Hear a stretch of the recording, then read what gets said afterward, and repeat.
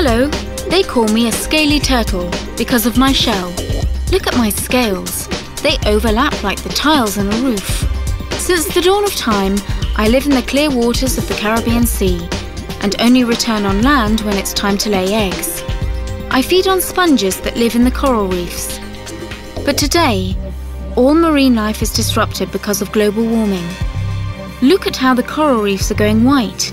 The increase in water temperature may well be fatal for them. Not to mention the cyclones, which now rage more violently and frequently, devastating the fauna and flora in the sea.